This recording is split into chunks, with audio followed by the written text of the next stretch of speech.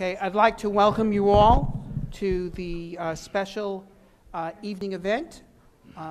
This is the only event tonight at this conference and the only event worth mentioning in the United States tonight. Okay, so we have a panel here of 4 science fiction greats. Unfortunately, Jerry Pournelle could not make it because he is ill. But we have on here 4 truly notable science fiction authors. We have Larry Niven, who has written any number of great science fiction novels, Ringworld, Footfall, Lucifer's Hammer, but, well, Ringworld, what else can one say beyond that? Greg Benford, the author of Timescape and many other Cosm. Okay. So, and that, and Geoff Landis, who's a working scientist at NASA Glenn Research Center, but wrote Mars Crossing, and also numerous short works, including I think one that won the Hugo Award, and David Brin, the author of Startide Rising, The Uplift War, The Postman, which was screwed up as a movie, but I'm sure the pay was good. But no, it was a pretty good movie. And but actually, author of many great books: The Practice Effect, Existence, Earth, and so forth. So anyway, these guys, as I think I mentioned this morning, this is like having a panel a generation ago featuring Heinlein, Asimov, and Arthur Clarke. So it's extraordinary. And so I'm just going to moderate the panel. I try to avoid speaking, except I probably won't.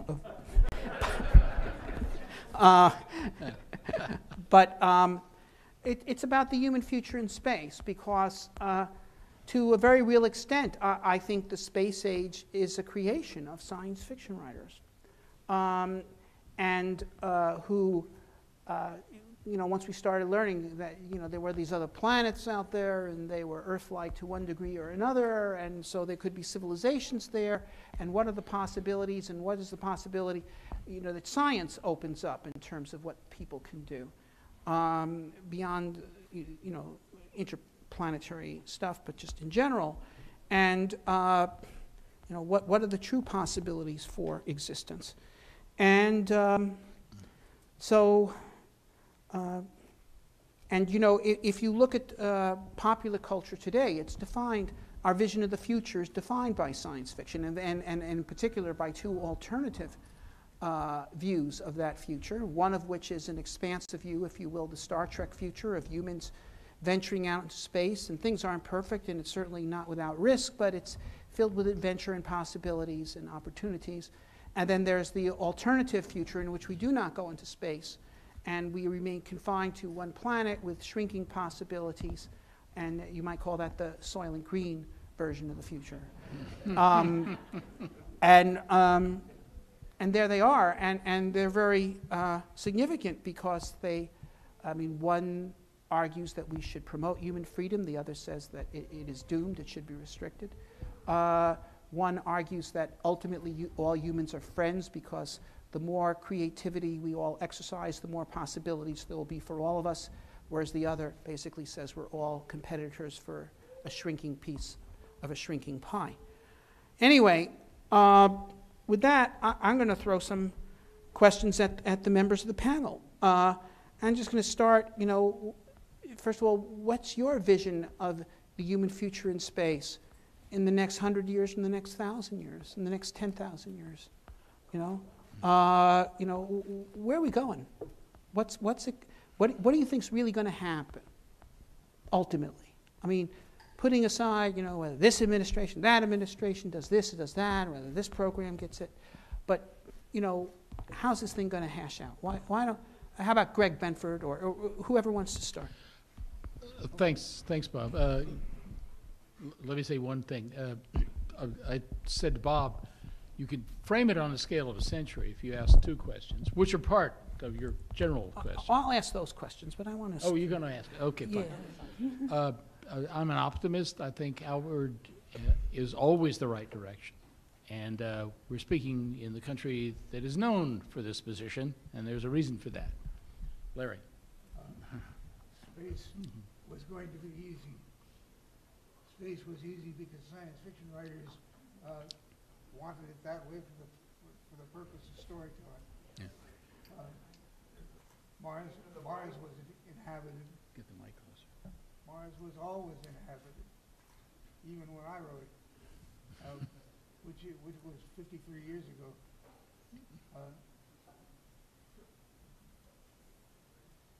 We're gonna have space travel. We're gonna. What? Testing. All right, there you are.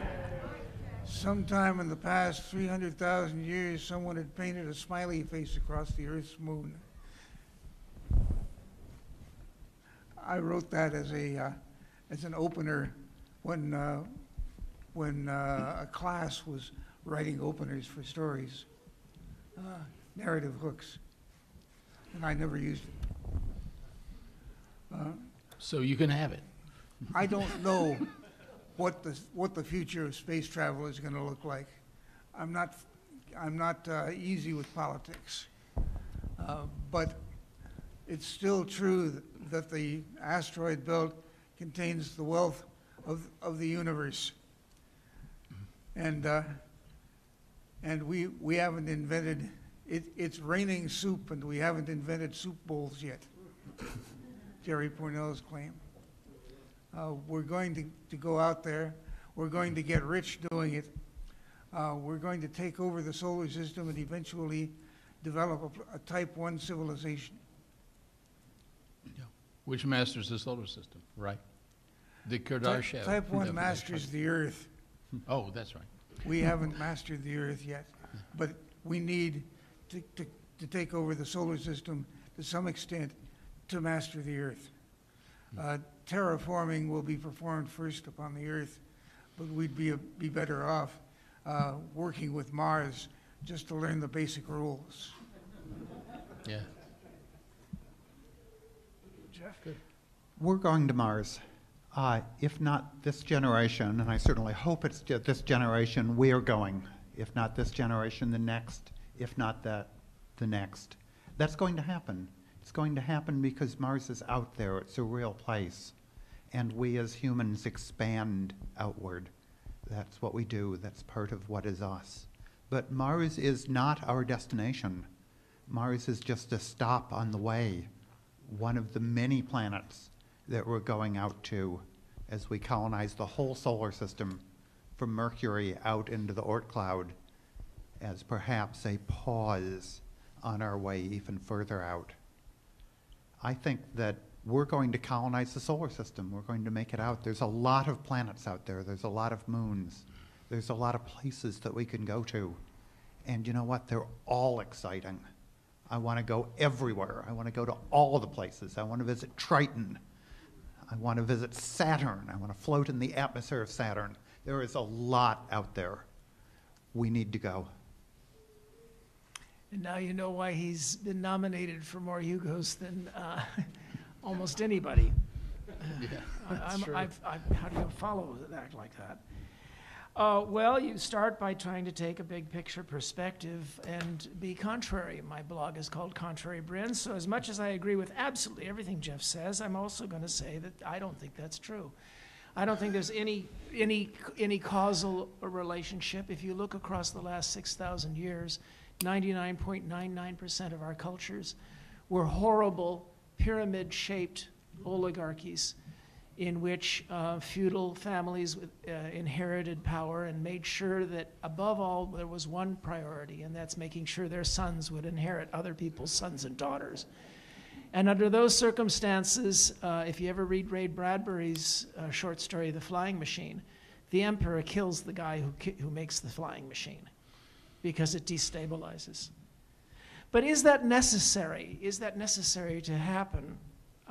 Pretty much exactly 100 years ago, no, actually 120 years ago, Frederick Jackson Turner wrote a book that scared everybody in America called The Closing of the American Frontier. And it talked about how, right before everyone's eyes, within just 30 or 40 years, all the really prime real estate that had been stolen fair and square from the natives was being snapped up. And that an actual frontier beyond which you could just remake yourself, change your name, remake yourself, which had been in the at least white American, and then, thankfully, because we expand our definitions, American psyche, was gone, or would be gone shortly. And he said, well, this is probably going to have a simple effect, and that is this expansive, individualist, irascibly confident, optimistic that you can remake yourself psyche that made us so different will shut down, and we'll become another hierarchical, silly people like Europeans. But he said something very smart. He said, and this was 1893, he said, there's a possibility that these habits of thinking have become so ingrained in our mythologies and the way we think that we'll simply invent new frontiers. Within 10 years, Americans were flying through the sky. And that is, you see, it's not a foregone conclusion that just because it's there, we're going to have to fight for the kind of civilization that fools brilliant young men into saying things like, of course we'll go, because it's there. You're a product of this marvel. We all are. And proud of it. Yes, right. So is this conference, and so is he. Okay. Well, okay, I'm going to ask a short question to each member of the panel, but then I'm going to follow it up. I'll ask for an explanation. Okay, first of all, do you believe there's life in space? Just quickly, yes, no. There's life in space, but they're being quite silent about it. Yeah. It's hard for me to believe that we're the only life form that's evolved in this vastness. But we might be rare. We are almost certainly rare, and we may be among the oldest intelligent races. Yeah. We don't see any sign of Dyson spheres and the like. Yes, I agree. Yeah, first we haven't looked hard enough. We've just been new at this, particularly at SETI.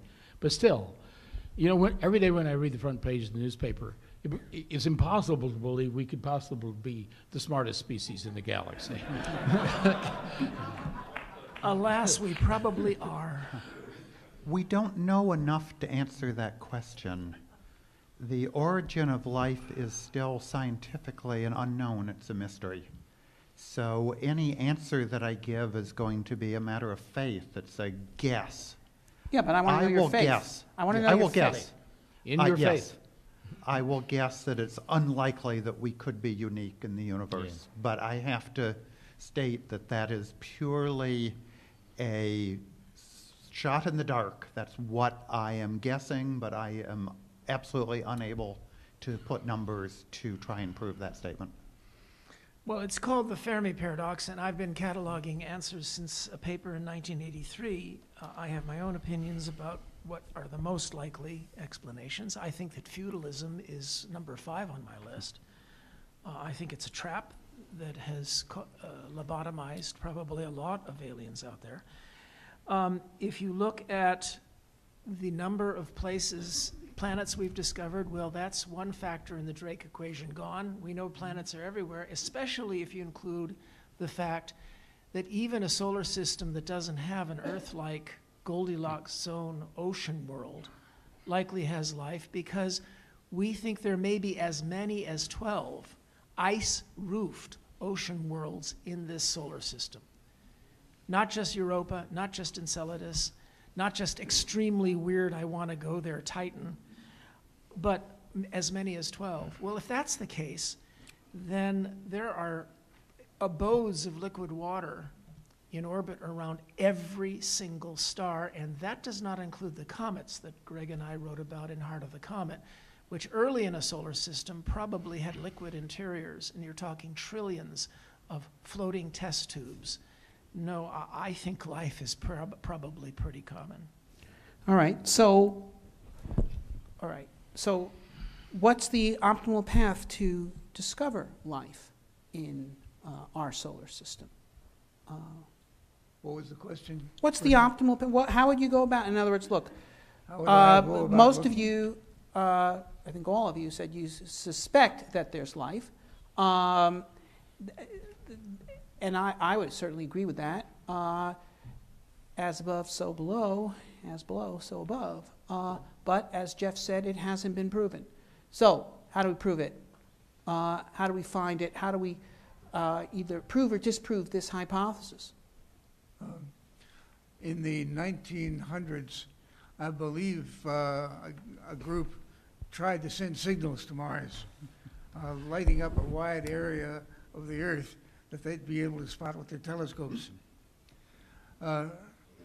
We've tried talking to Martians, and it hasn't worked. Now I guess we dig. We see if there are microbes somewhere. Water seems easy on all of planets and moons. Yeah. Well, the obvious thing, although it's contrary to current passing NASA doctrine, which wants to fly by Enceladus and pick up some stuff from geysers, not a bad idea, but we have a continuing mystery on Mars. The emission of methane, periodic, not periodic, occasional, detected by rovers on the ground and from satellite, which doesn't fit our model of the atmosphere. It goes away very quickly, suggesting the model of the atmosphere and the surface is wrong. But it's a clear detection in the range of 10 or 20 parts per million. With no known origin on Mars. Yeah. So the easiest explanation is that most of the methane, a lot, aside from volcanoes, on the Earth occurs from microbial life beneath the surface of the Earth. By the way, there's more life below the surface of the Earth than there is above it in total mass. There's an enormous volume of microbes who've been hiding from this oxygen atmosphere for several billion years. And they're still there. Might well have happened on Mars, which is a shorter time scale. And so the obvious thing to do is to go into the caves of Mars, the easiest way to get beneath the surface, of which we know hundreds, with a rover, and look at the walls and go deeper and deeper. That's an obvious paradigm. I served on a panel put together by Bruce Murray in 1995-96 at JPL called Mars Outpost, about saying, question of why life is going to require close inspection. How do we build an outpost? And we made up a whole list and paradigm of what you put on the surface. You put down resources, computational, energy, life support, all that before you send humans, a la the case for going to Mars, Mars Direct. And then you explore things like caves. This was 1995. And we issued a report and so forth, and so it was put in a drawer. But it remains. It's the obvious thing to do for life in the solar system, the clearest case, mysterious evidence, highly suggestive of our experience. You can deal with the ice worlds later and the submerged oceans. But here's a case that's the closest thing we knew for life on Earth. They once had seas on Mars. We know that. Big seas.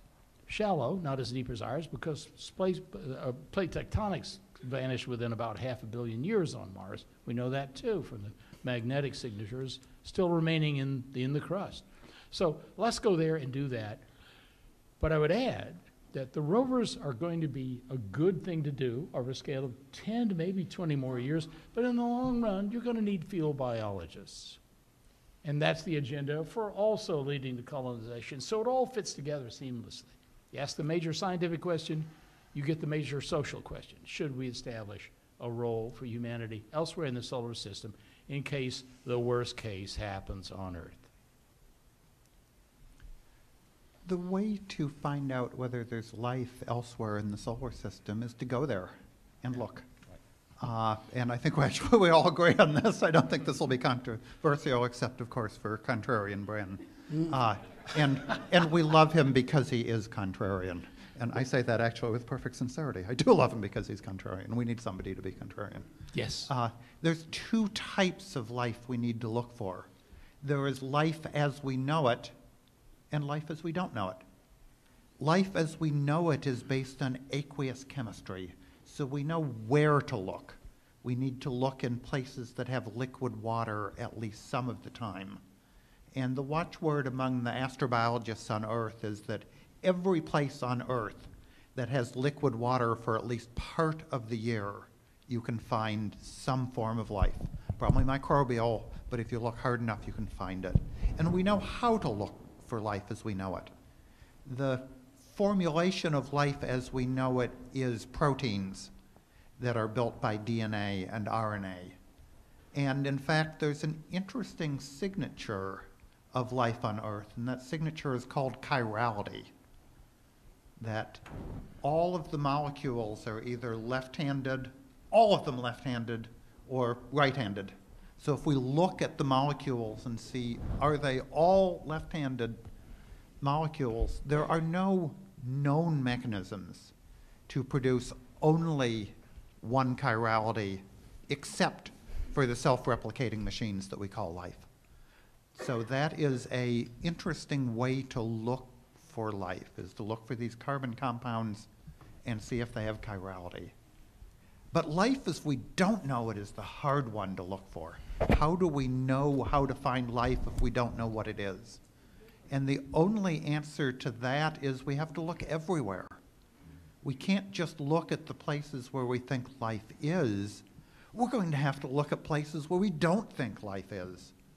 We're going to have to just examine all the possibilities. There's a lot of places that astrobiologists are only vaguely beginning to think about. Astrobiologists are now thinking about looking for life in the clouds of Venus, for example. There's a thought, well... Is anybody taking bets? I know some people, Venus scientists, who are very enthusiastic at saying that the dark ultraviolet absorbing particles in the clouds of Venus have spectral signatures that match the signatures of acidophilic bacteria. And they're saying that they think we really need to go and look in the clouds of Venus for life. I'm very dubious. Fred Hoyle did say that about molecular clouds, Yes. interstellar molecular Places, clouds. that's exactly it. We need to look not just where we think life is, but to find life as we don't know it, we have to look in places where we don't know if we'll find it. So that might be hard. Yeah, the fundamental thing you look for is a place where entropy is being anomalously shifted from out of a small area. The net amount of entropy increases. That's what we do as living beings. We increase the rate of entropy, but we decrease it in small packet areas. Just look at the clearness of a baby's eyes. Yeah, there are lots and lots of things we need to be doing. We need to be looking for life. We need to be doing the other thing that people are obsessed with regarding Mars, and that is looking for abodes for ourselves. And these two concepts come into conflict with each other.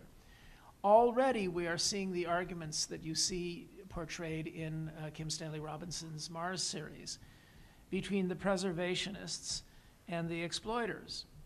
And that is, you know, if we are going to Mars to live, we are going to probably kill whatever's there. We're very good at that. So one thing that I've proposed in a story, and I'm going to mention it more often, is that in advance we hold these discussions, check the wind patterns on Mars, and see if there is some degree of what we have on Earth, and that's a degree of non-communication between the hemispheres in the atmosphere. And if that's the case, choose one to go to the colonizers and choose one hemisphere to go to be preserved forever. Now, that's going to be revisited in 500 years or 100 years or in 50 years, but it's a good start and it's a better gesture. It's a better deal than Columbus offered when he landed. Now, there are various aspects to all of this. Back when Bruce Murray was holding those meetings in the 80s and 90s, I proposed that we need to look at Phobos. The Russians have kept trying to go to Phobos because they know it's one of the most valuable places in the solar system. It might conceivably be a carbonaceous asteroid, in which case it has volatiles like water. Extremely valuable, useful if you're going to go down to the surface, but also it's a great place to stash supplies. If you look at how you climb Mount Everest or how you go to the South Pole, you create caches along the way. And caching is the biggest and most important thing. And it occurred to me that we could, next year, the year after that, start sending freighters, real slow freighters, ideally solar sail freighters, because then we don't have to pay for the fuel, and just crank them to Phobos. And they could take 10 years, they could take 20 years, and we don't even have to know details of the mission, because there's plenty of non-mission specific stuff they'll need. Wrenches, TV dinners, water. All of this stuff would be best sent 10 years in advance. And then once it's at Phobos, and the little light is blinking on and off, then it's easier to persuade Congress and others to pay for the manned mission because we already got the stuff there. You see? So there's a sneaky rhythm to it. So we need 3 modes of space transportation. We need slow boat freighter delivery of just the basic non-mission specific crap that's heavy but can go slow. We need to be able to send the mission-specific equipment on the order of a year or so. And then what we really need is a really fast way to send the astronauts, because what they know when they're getting there, the robots are already reporting that on Phobos, everything's already built and ready. All right. Look, one of the interesting facts about life on Earth is the quickness with which it appeared. We have fossils of life on Earth dating back 3.5 billion years, which is within a couple of 100 million years after the end of the heavy bombardment, which previously made life on Earth uninhabitable. We have arguable fossils that many people defend and others contest, that from 3.8 billion years ago, virtually simultaneous with the end of the heavy bombardment. And recently I read an article about some claims of evidence of life that was 4.2 billion years old, which would put it in the middle of the heavy bombardment, and perhaps maybe it appeared but didn't last, that it maybe happened during a brief pause. But in any case, whichever, even if you believe the most conservative of this is 3.5, it appeared quickly. And so the question is, why? Is it because life appears from chemistry spontaneously very quickly? Or was life around? Were there spores of life around, either natural or seeded, extraterrestrials sending out protected spores, that so as soon as a planet becomes able to support life, it gets it. Just like on Earth, it doesn't take long for any barren place becomes seeded with life because there are seeds flying all over the place all the time. So what is it? Is it that life emerges from chemistry spontaneously through self-organization quickly, or are we basically, the early experiments with spontaneous generation, some people thought that life spontaneously generated on culture medium until it was shown, well, no, it's because actually there's spores and seeds and bacteria and whatever, germs, if you will, flying around, and that if any place is exposed, it gets seeded quickly. Which is it? Well, we're science fiction writers, so we believe it happens quickly and everywhere because that's what makes good science fiction. Yeah, well, it clearly happens quick. Okay, but by the way, let me just say something.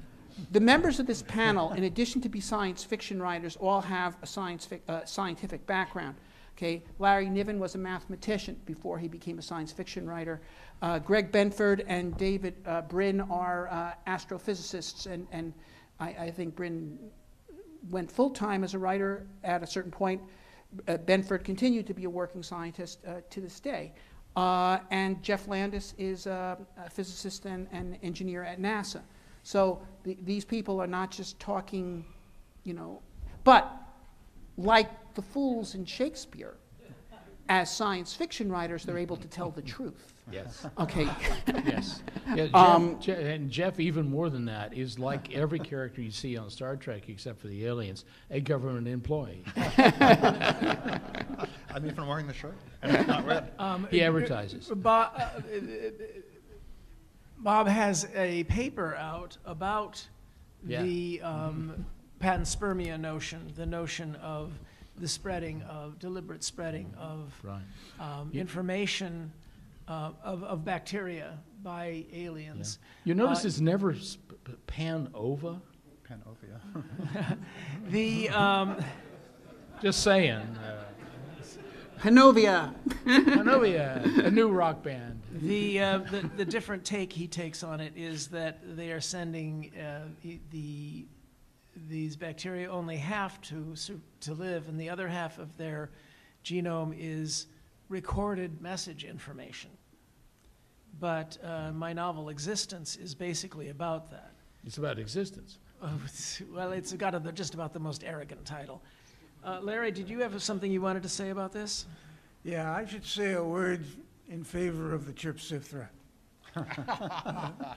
The idea is the galaxy has been conquered by alien life, and they own the galaxy. But when they say that, they're talking about only the red dwarf stars.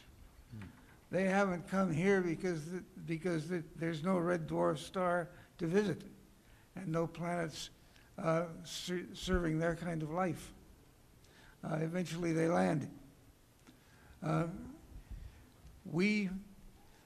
Red dwarfs apparently occupy about 75% of the galaxy. If something has developed in terms of life, it would be surprising if they weren't associated with red dwarfs. We should be looking in that direction. Right. Yeah, it's a whole galaxy full of short people. I always preferred Doctor Who, actually. Doctor Who? Short Republicans. Doctor what? Red? But again, I'd like to pose, I was asking a more direct question. We were dodging the question. You noticed that. Yeah, okay. Did it appear swiftly because life self-generates swiftly, or because life is already there and it's ready to pounce whenever? As I was saying earlier, you don't need to, I don't believe you need to spread life through even the original panspermia guys, Fred Hoyle, Chandra Wickramasinghe, and the cult that has formed around them. Yeah, Arrhenius.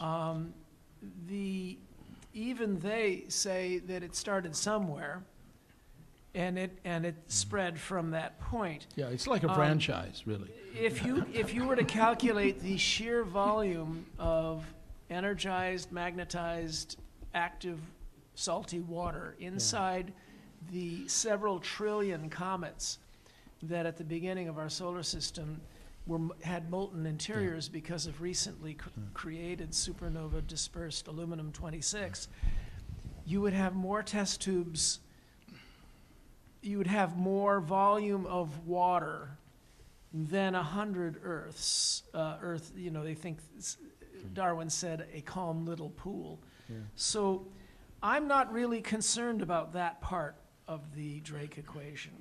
I'm much more concerned about the parts that are about whether or not there's a great filter.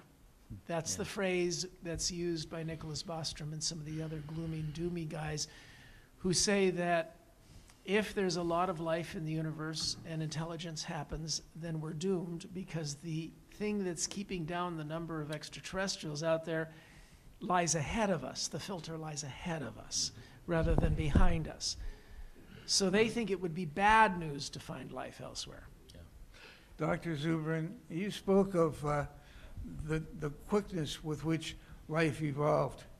Have you noticed the slowness with which it evolved genetics? Life life was life, but it wasn't evolving Yeah. for a couple of billion years. You mean eukaryotes, for Yeah. example. Yeah. Yeah. Well, That's an interesting before that, problem. there was the transition. The Yeah. blue-green algae were slowly converting the Mhm. atmosphere, but the oxygen was getting sucked up by the exposed iron. Yeah. But at a certain point, the algae, the cyanobacteria had it, but the algae developed photosynthesis. And when that happened, they poured out so much oxygen and pulled out so much CO2 that the Earth froze. We had the reverse of climate change, and you got an ice age that covered the whole Yeah. planet. And so life creates crises. And we're creating a crisis right now on this planet called the Anthropocene. Yeah. I got two comments. One is to point out that these two answers, is it easy to make life or did it get imported illegally, Build a are wall. not exclusive. They could both be true. The second observation is, I've known Nick Bostrom a long time. He was a fellow at Oxford. I was a fellow at Cambridge back in the good old days. But you know what? This whole idea of a filter that civilizations have to get through, and most don't get through it, and only the elite do, betrays his anxiety over getting into Oxford itself. Just a little personal comment from direct experience. I don't mind. He didn't make it, almost. I mean, he was very close. He was a philosopher. You know how hard that is. Well, you That's open a actually a small joke. philosophy shop, or you go to work for one of the big philosophy companies. Yeah, the IBM of philosophy was waiting, but said no, he went to Oxford. No, seriously, he was very anxious about that, like most guys from the Midlands. I should point out there's another real problem that we face, and that is Woody Allen in his movie Radio Days promised us 5 billion more years for this planet, and he lied. As it happens, the sun has been getting hotter, and it was cooler back when we had the iceberg Earth. And now that can't happen. And the thing that's most different about our Earth from all the other water worlds that are out there is where we are in relation to our Goldilocks or continuously habitable zone. The Earth skates the very, very inner edge of our sun's CHC. Any farther in, and we'd be in big trouble, and that boundary is moving out. So within 100 million years, barely more than the time since the dinosaurs, no matter how transparent we keep our atmosphere and how, few internal combustion engine cars we have, we're going to be kind of screwed. Right. So put then the that question, in your gonna be appointments wrong. calendar. so then the question is, can we save this world? Yeah, sure, and- you just move it. We move The it. scheme has been described for Umbrellas. moving the Earth outward, or Umbrellas. moving the Earth anywhere you like. It Yeah. involves Only working. dropping the moon in front of the Earth repeatedly. So we are going to need space travel before we can solve this problem of the expanding Pandora. Yeah. Got the But- wrong but word. look, this is an engineering problem. We're scientists here. No, but scientists say how easy the engineering will be. Yeah. All we Well, they need work for is us. a stable civilization that's rich enough to care about this for 100 million years. Yeah. If you Google my name and lift the Earth, you can have a YouTube about my approach Yeah. for how to It's- move the Earth. And it's not just another government project.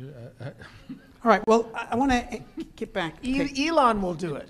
All right. Let's just make him live 100 million years. It's We probably have engineering. a- It's All right. engineering. We can solve it. Well, let me pose an interesting question. Okay. Let's say there is life on Earth because it was seeded by extraterrestrials. Did they do a good thing by doing that, or did they do an evil thing by doing that? And if we consider that, if we think it was a good thing that they did, shouldn't we be doing that? Spreading spores of life elsewhere. Yeah. I mean, should we be spreading life, or should we be waiting for life to appear as it might? Well, I think we first need to see their environmental impact statement before they did the seeding of life. And I really think that we have a pretty good legal case, that we were not consulted about this. We should lawyer up and start going after them. I think they owe us big bucks. This is exactly the plot of a story that's in my latest collection. The thing is, and of course, did they do the northern and southern hemisphere solution? Is one half of the galaxy empty, but they've been spewing out into the other half? There's all sorts of, look, I once pointed out that the Earth, proof of the size of the Fermi paradox is that the Earth is like a big photographic plate. Between life, when life created the oxygen atmosphere and our appearance was about 2 billion years.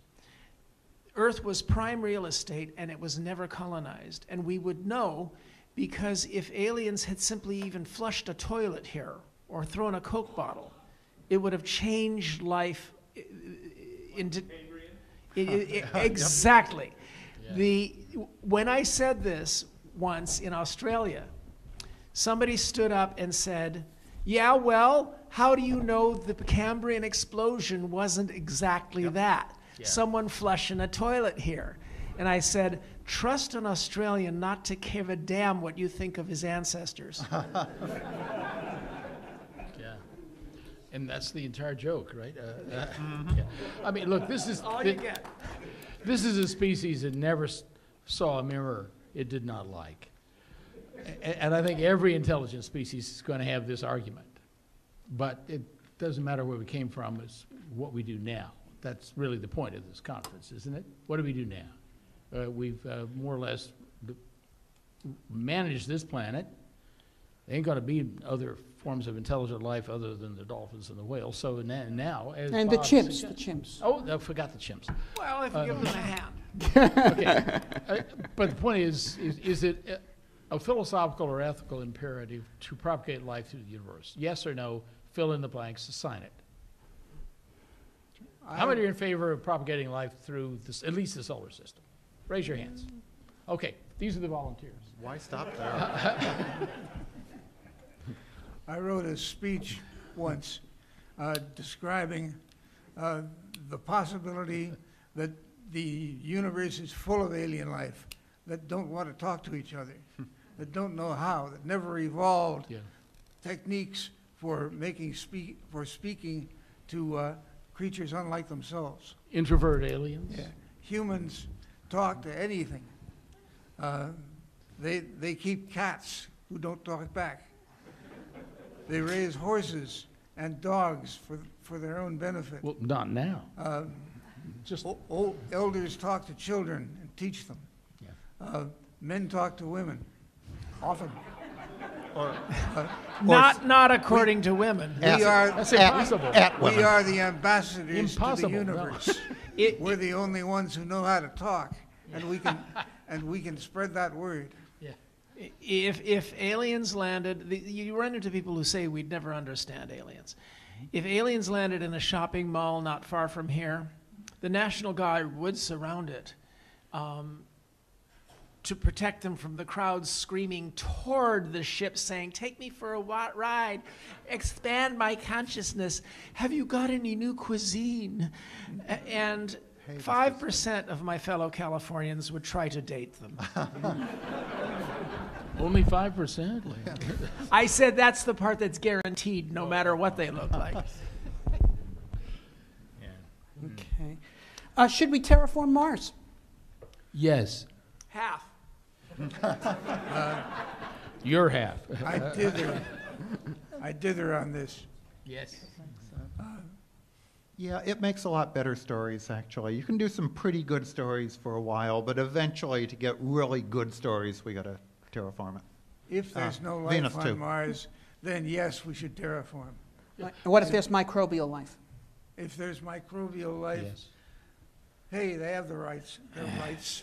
You know, there's microbial life here, and we don't care about it at all. Have you noticed that? I mean, Yeah. Ban do you know penicillin. how many Microbes die on this planet from toothpaste every day. And It's not billions, it's many trillions. And according to Greg Bear's wonderful paranoid novel Vitals, the bacteria have been noticing what we're doing, and they're not happy. And who cares? I'm sorry, I don't want all the bacteria to be united in anger toward me. Here, guys. There's every reason to think they're going to win. They breathe faster than we do by millions. Well, we're their method of getting into space. Yeah. We're their chauffeurs. Yeah. There's, Panspermia is us. Yeah. Well, we are our- transparent. Our, That's the our, point. gu- our farts, our gut bacteria. Yes. here's a question I want to ask.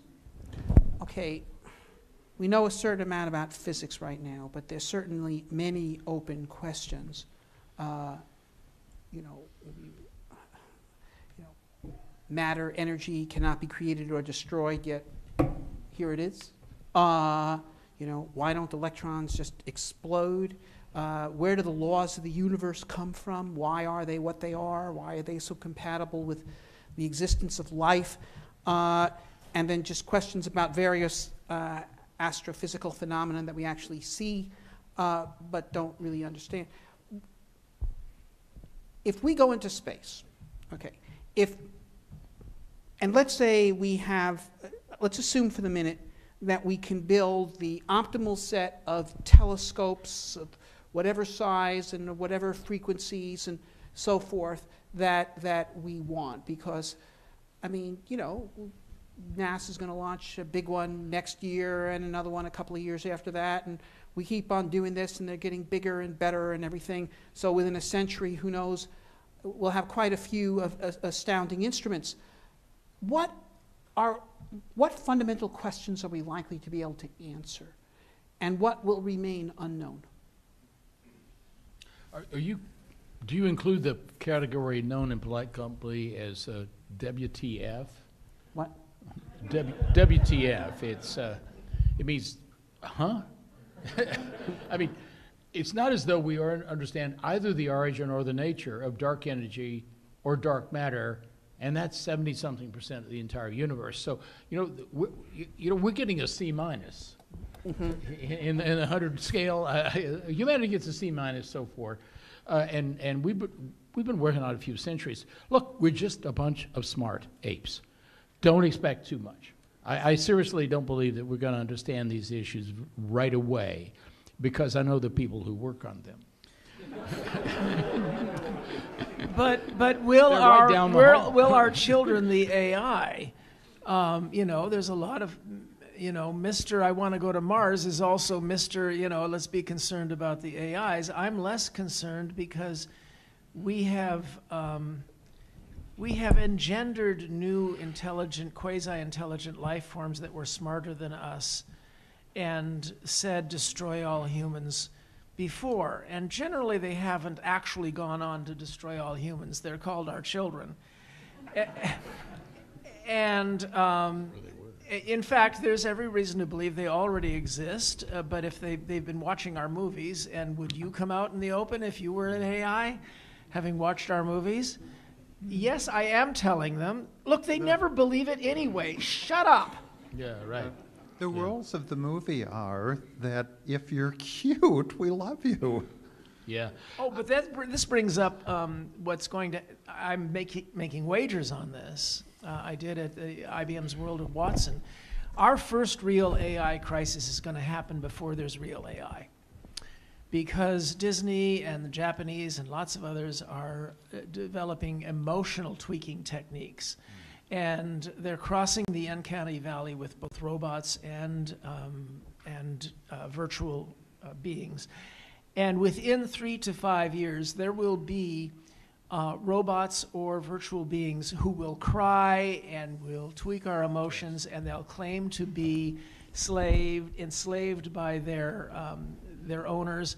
And if more than 50% of us believe when they're told by the experts there's nothing under the hood, they'll simply watch the emotional patterns of that 51% and come back with a new version. And they will cry and they will say, they say there's nothing under the hood. Isn't that what slave masters would say? Yeah. But so your concern is not And AI, it's artificial stupidity. No, I'm talking about genetic stupidity, ours. Yeah, okay. But I still want to come back to the question I asked. What are we likely to discover by going into space, assuming we expand our capabilities? You know, let's say we can build 50-meter diameter optical telescopes or whatever it is that's on the wish list. What are we going to discover? Well, what I hope we discover is something that we don't have the foggiest notion we're going to discover. Something really exciting and new and different, and Yeah, something that we don't know what it is. Yeah, That's surprise what me. makes science fiction an art form. Yes. We don't know. We're allowed to guess. We, in particular, take the risk of being wrong and having it demonstrated. Yeah. The only way to really be on the frontier is to be capable of being surprised. That's one of the problems with programmatic science. But luckily, every time we open a window, we find something we didn't expect. That's because the universe rewards us. And by the way, that's the secret of why the species has worked out so well. Yeah. Otherwise, we'd just be a bunch of birds or something. But for instance, are we likely to discover the cause of the origin of the universe?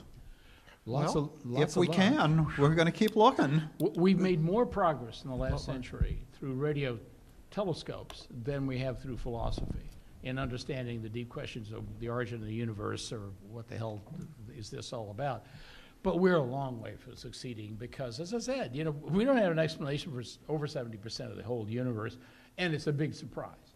But what we are learning a heck of a lot about, and we're going to learn vastly more about, is other solar systems and planets around other stars. What we discovered with the very first extrasolar planets we ever discovered is that planetary systems are nothing like what we thought they were, and everything we thought we knew about the origin of planetary systems was wrong. Yes, from one example. Half of my astronomy that I learned when I was an undergrad is theories that everybody said, yes, of course this is the way solar systems are, and it's not true at all. Yeah. So what we're probably going to discover solar systems across the universe, and we should discover many, many more thousands of them, is that they're vastly different than we had ever expected. We're at the stage that the Galapagos Islands confronted Darwin with. Here's a whole lot of stuff. How are you going to process it? Here comes the theory. Or at least I hope we're at that stage. Actually, we're getting the data so fast. The Webb next year, which will be renamed, as I said, for some kind of American-based astronomer. The leading candidate is Margaret Burbidge, the Burbidge telescope. You heard it here first. You always take a bureaucrat and put his name on the scope, and when it gets in orbit, you name it for an astronomer. You're in on the secret, right? Second, comes W first, which will fly in 2023 or 2024, which has a very interesting big agenda. I happen to know this because my nephew is the principal scientist for it. And it's going to really give us another order of magnitude expanded data at an incredible rate. You're going to be hearing about For reference, Earth-like that's planets wide found. field infrared survey telescope. Exactly. They're going to be reporting a new Earth-like planet in a habitable zone every week. And the thing about W first is very interesting. It will look very familiar because it is almost identical to Hubble. It has the same mirror and basic systems. Manufactured by the Department of Defense. The National Reconnaissance Office, it turns out Hubble was a beard. Hubble was a beard program to cover the KH-11 spy satellite, and when the KH-11 went obsolete, they had 2 left over, and they gave them to NASA. And NASA said, huh? Thanks for $2 billion. Well, Well, thanks for a nice mirror, and you have to do all the rest. Same thing. no, it all was, the hard it was part. great. They got at least $2 or $3 billion worth of value out of it, Yeah. but they had to spend $250 million adapting into real programs, Yeah. and they didn't have it. So it was an extremely frustrating gift. When we discover, assume that there are intelligent extraterrestrials. Will we most likely discover them by the methods that the SETI people have been doing of looking for S-band radio signals or radio signals in other bands, or will we discover them by discovering artifacts, Dyson spheres, ring worlds, or starship drives? What? All of the above. No, but there's one way we're going to do it first. A lot of us are in love with Terraformed Tabby's planets. star. Or passing some cultural test, in which case the swarms of robots who are already waiting for us in the asteroid belt say, okay, Yeah, hi. So you're back to the Oxford analogy again. Right. Yeah. No, but I'm asking a question in terms of your vision. Do you think that we're most likely to discover them by receiving signals of the general sort that, for instance, the SETI Institute is looking for, or by discovering artifacts of highly advanced civilizations? A lot of us are in love with Tabby's star. It was very popular among the panels at DragonCon last week. Tabby's star is being occluded by something that has no explanation unless you like the notion of a Dyson cloud. A Dyson cloud is a partly built Dyson sphere, and it's likely to be O'Neill colonies in the millions and billions, cutting out most of the some of the output of a star, measurable amounts of the output of a star. In Tabby's star's case, maybe 20%, up to 20%. We science fiction writers love this. What's his name? Stephen Colbert, held up a picture of a Dyson sphere that he got off a computer and said, "See, we've found it, Tabby's star. There's a ring world around it." Yes, but of course he was an English major. No, he's a huge geek. No, but it's right. I mean, the prevailing opinion, the best summary I've seen anyway in the last 3 months is it might be a bunch of very compact semi-molecular clouds on a scale of maybe a few hundred AU out in the outer perimeters near us. It's momentarily occluding this, but that's a patchwork model. It's a desperate model because no other models, such as comparing the infrared flux to the visible and the variations, none of them make any sense. So this is the kind of thing I love, actually.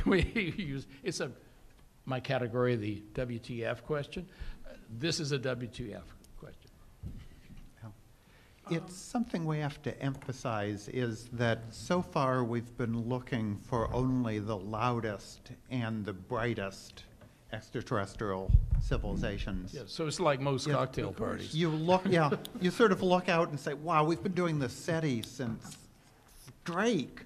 We have over 50 years of searching for extraterrestrials, but we've only been searching for extraterrestrials that are outrageously loud and shouting in our direction. And the upper class. If they were not hugely radio emit, if they were even just transmitting television to each other, we would never notice it, even if they were very close. Luckily. So how are we going to discover Except them? that the Earth is a photographic plate during which, for 2 billion years, any attempt to colonize on this world, and it was prime real estate, would have changed everything. And as you pointed out, we had a Cambrian explosion. Yes, well, So? but we see no other signs of such a visitation, Well- no cities or anything like that.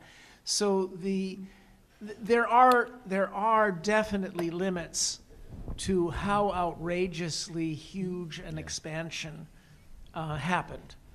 But I think we should open things up for questions. I just want to do a quick little advert. One is, if any of you live down further south than here, get on the mailing list of the Arthur C. Clarke Center for Human Imagination at UCSD. Paul Davies tomorrow morning may tell you about the competing Center for Science and Imagination at ASU. But Arizona State. Arizona State, yeah, Arizona State University. I don't like acronyms. Say Arizona Oh, State. Arizona State, sorry. Yes. Yes, sir. Are you saying you've OD'd on acronyms? So, I work for NASA. I OD'd for NASA acronyms a long time ago. are you going to the NIAC symposium in 2 weeks? So the TBD. do sign up. Do sign up for the to be on the mailing list of ACHI, the Arthur C. Clarke Center for Human Imagination. It's his centennial this December, Arthur's, and there will be interesting events.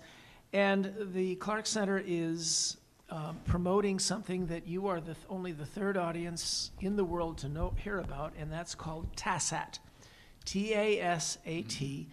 It stands for, there's a story about that. For decades, I have been one of the guys, along with other guys on this panel, who get asked to meetings of government agencies who are concerned whether or not they're thinking about enough things that are outside of their standard box. And very often I find myself saying, there's a story about that, if only I could remember. And if you guys ever have a crisis, like you think you might have a first contact, or you might have an escaped plague, or something like that, wouldn't it be great if the commission that you form to try to figure out what to deal with this had access to the 100 years of science fiction thought experiments about such things? Because very often these science fiction thought experiments start out with the premise of a commission tries to figure out what's going on and they leaped on the obvious answer, but it could be X. So we're trying to get a community going of folks who will participate in TASAT alerts. If anybody says, I might have seen, or I might be involved in a group that's noticed this, does anybody know a story about that? That there would be the group mind memory that would come up with, you know, there was this 1958 analog story. And so with that, let's take some questions. This gentleman has had his hand up for a while.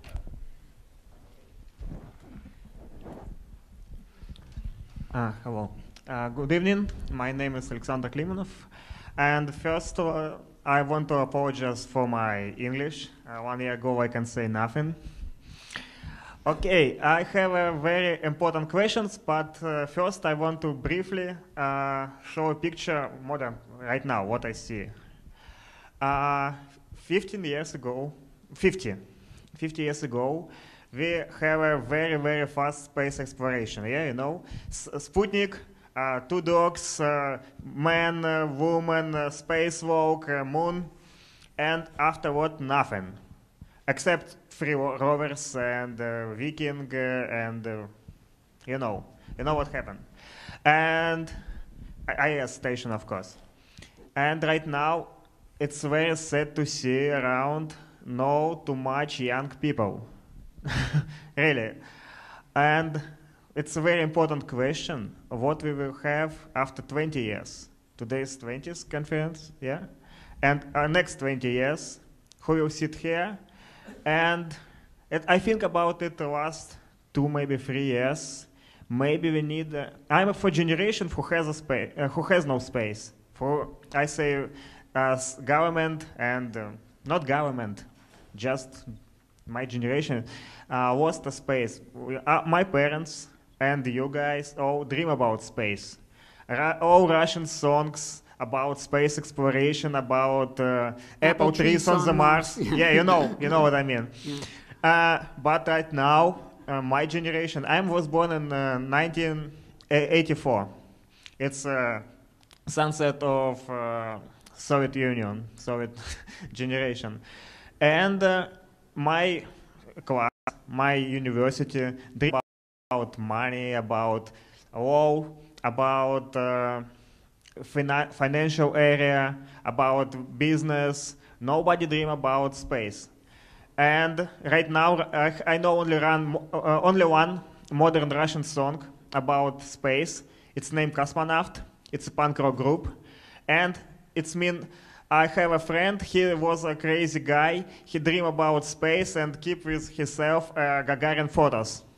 Like freak. And what happened? why we have this picture. Of course, thank you for JPL, for free rovers, and IAS station, but that's it. We have big, oldest computers in Saturn V. Right now I have a faster gadget in my pocket. And we have nothing. No big rockets. Don't care about big rockets. No dreams. We have no dream about Mars. My generation don't dream. Of course, I sit on the chat, special Russian community about space, and see special video every launch we saw together. But it's very, very small part of. And in the United States, the same picture. If you say somebody, oh, I dream about space, it's like, what? Excuse me? I'm former politician. I spent 10 years for Russian opposition party. And 1 year ago, I changed everything, lose everything, escape. And, okay, my question. How do you think? We need, I hate this word, maybe propaganda of space exploration. Or not? Any special TV shows and prime time, any government program? Right now in Russia, don't learn astronomy in high school. I was the last, 2001 year. Right now, no. And United States, the same picture. And around the world. Question, we need a special program for education, for propaganda, for agitation for aerospace, or not? We're doing our best. Yeah. Вы говорите по-русски. Америка ничего По-английски, не пожалуйста. знаю. The point is the Russian dream can be reignited. It requires diplomacy and comradeship. I worked on the Soviet Union problem for several decades, mostly, of course, to bring down the regime. But I also lived in occupied Germany for 3 years in the 1950s and occupied Japan for 3 years. We can rebuild confidence and the unity of the Western nations, and our big problem is the fact that we have not treated, in my view, the Russian people and all those in the Ukraine and Georgia and so forth very well. I think we have made serious mistakes, and it has ignited, well, Putin, he used to be a KGB guy, and I dealt with the KGB a lot, not on good terms. We can reunite these cultural forces, and we had better do it because we are the people of the West, and we have now a new and large rival in China, which is yet another aging authoritarian communist society. There are only 3 left: North Korea, Cuba, and we can. These are the last stages of the end of the, thank God, 20th century, which was mostly spent trying to suppress authoritarian regimes of various stripes. And the winner and still champion turns out to be, by the way, the 18th century with the American and the aborted French Revolution. But let's not get into politics. We can redo this with a new human vision, and that's what I think we have to focus on. Not just us, the Americans, you know, they're always the winners, but look at the whole planet and try to unite them about a uniform, well, it doesn't have to be uniform, it can be multivarious, vision of the fate of humanity. And this goes back all the way to, I would remind you, the grandson of Tolstoy, who wrote Elita, the novel about the communist colonization of Mars, which I reviewed for the New York Times and had to do endorse a lot of editing. We can do this. We need to reunite the Western idea and sell it to those rising powers such as China and make it stick. This is a big job. The contest is never going to be over, but this is the next stage. I Anyone said else we wanna were speak to doing the- our best. I meant science fiction writers are driven to write as they write by the dream they have, and we try to spread it, to share it. It all happens free. It doesn't take a government program. Right. That's Of what we course, do. of course, some call it cultural imperialism, but screw them. No, that's what we do. That's what science fiction writers do, Yeah, right. is we show people the dream that there are worlds out there, that we don't have to live on just one world, but there are many worlds, many billions of worlds, many trillions of worlds out there. At its best, exactly what you asked for is what we're doing. Yeah. Perhaps what we should work on a little bit is trying to remind people that it will not be easy, that it is hard, there's a lot of work to be done, but showing them that, you know, there are worlds out there that are waiting for us to explore. That is science fiction at its best. Well, yes, but the thing is, being ornery and contrary, our field has become rife with the simplistic stories that make money, and those mean that you have to get a hero into pulse-pounding jeopardy.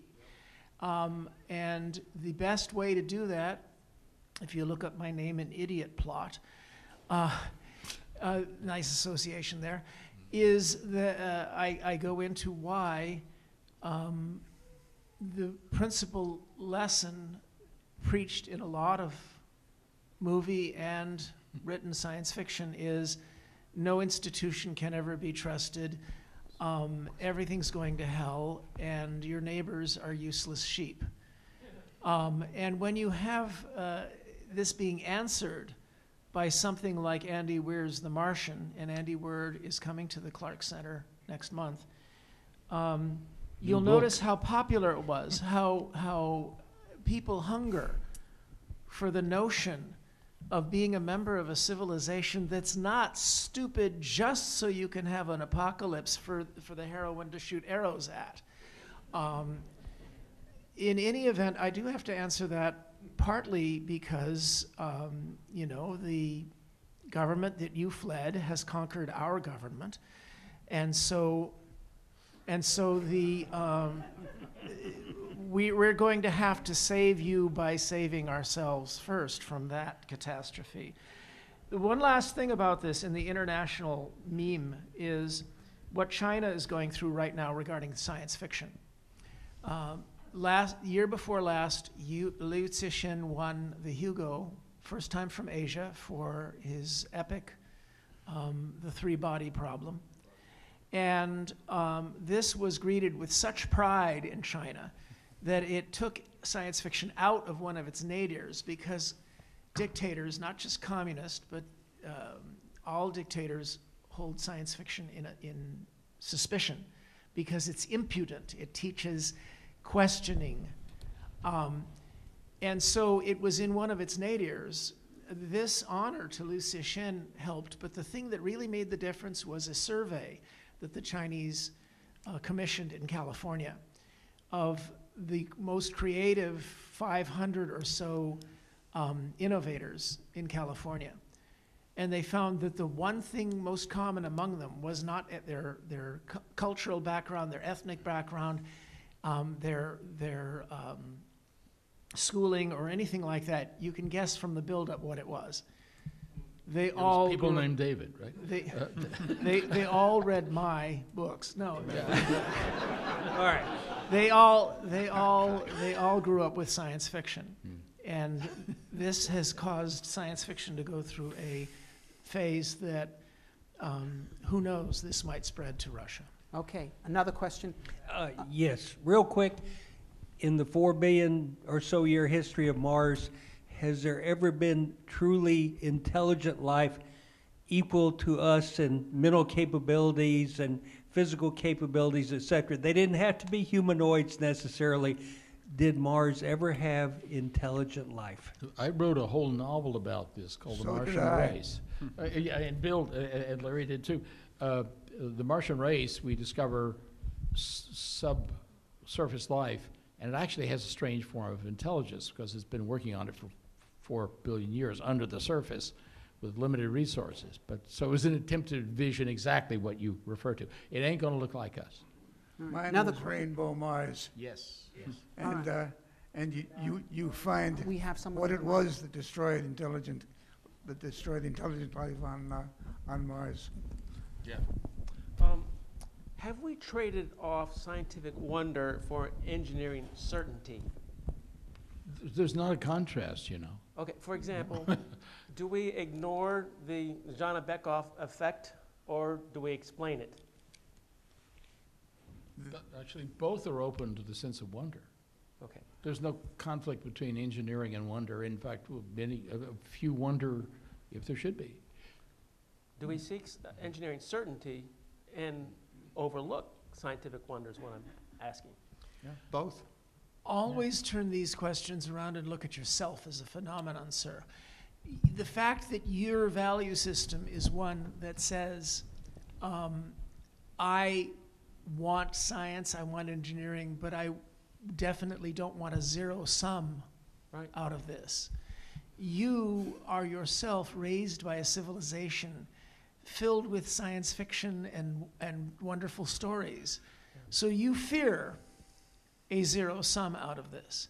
But I just finished telling you, all those engineers and scientists grew up on reading the same stuff you did. Or different, which is even better. So, you know, always look around when you think you're a member of a decadent civilization and look in the mirror and say, this decadent civilization made me to ask this question. Well, is questioning better than engineering than? But doing- you see, now there you're buying Both. into a zero sum, aren't you? Okay. Both. All right, let's move it. This gentleman here, Kai. In the three-body problem trilogy, the author posits what he calls the dark forest theory, which basically says that any encounter between two civilizations, regardless of their inherent benevolence or malevolence, will end in the destruction of the weaker one.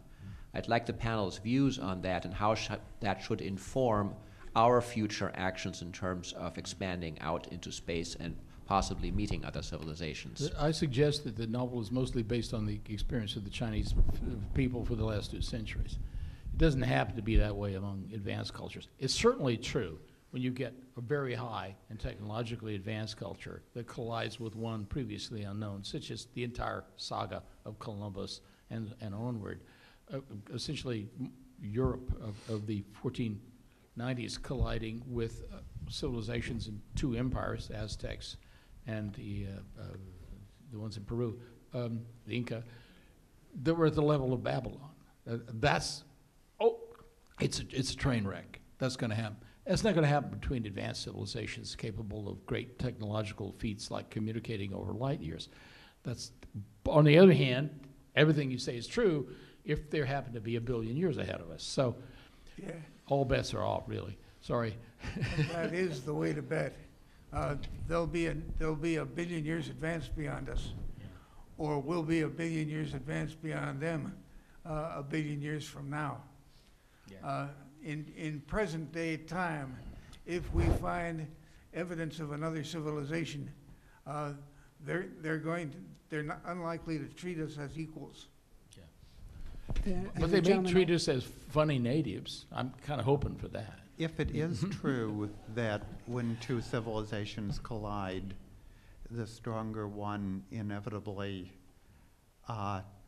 grinds the weaker one into the ground, maybe we should work real hard to expand so that we will be the stronger one when we Yes. finally come up against these other aliens. But also not shout into the cosmos. I'm part of the group of 30 or so people who've been heavily involved in SETI. I helped to write the SETI protocols in the 90s, and we've all resigned from various committees because there's a small cult that believes that they have a right to shout and draw attention to us without vetting it in international discussions. Yeah. And it's the latter part that offends us. Yes. It's not the likelihood that Cardassians or Kardashians are going to invade us. Or Klingons. It's I don't lose sleep at night about that. It is the fact that we have methods by which we appraise potentially high impact, low probability risks of which there are no known examples. And an example of this process is the Planetary Protection Office of NASA, which deals with potentially high impact, low probability risks of which there is no known example. And there have been many others, and the Asilomar conferences have been held about this, and this is all we've been asking for, is some good, solid conferences at which grown-ups can decide whether or not these guys are a zealous cult or scientists exercising their free speech rights to say yoo-hoo and give the universe the entire internet. One of the guys wants to do that, not concoct some carefully parsed message, but to simply dump the internet into space because they're advanced, let them figure it out. Now here's what'll happen. You have,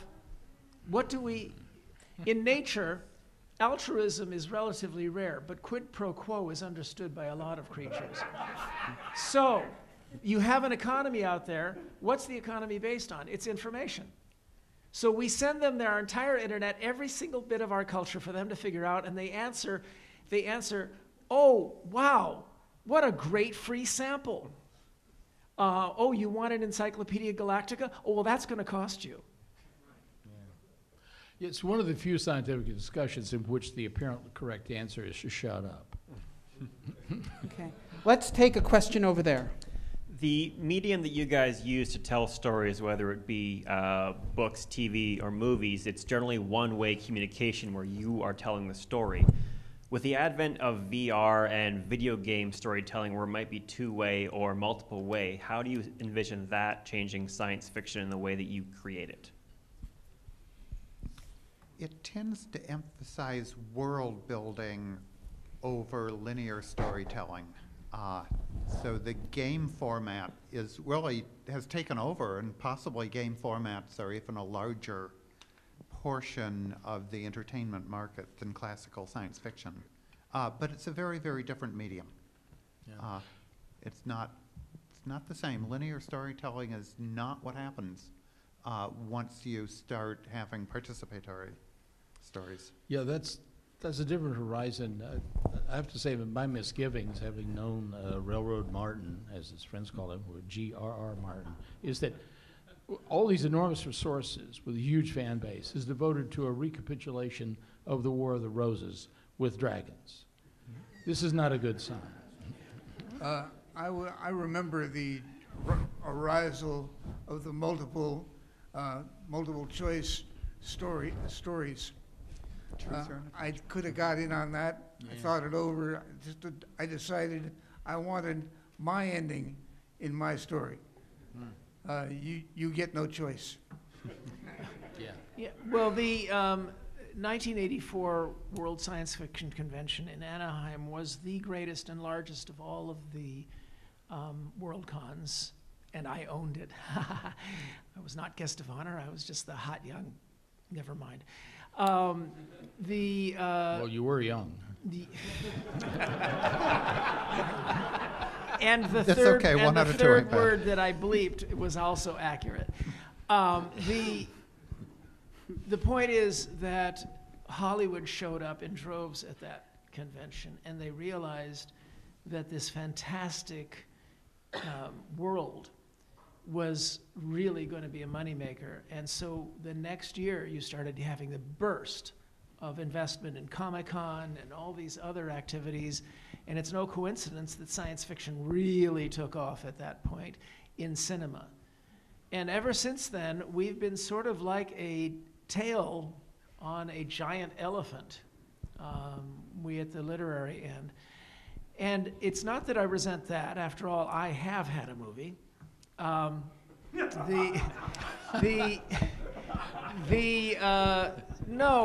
the part of it that I resent is the fact that so very seldom is there any complexity to the plot, because it's understandable they have to get you identifying with pulse-pounding action for a hero for 90 minutes, and there's really not much chance for complexity.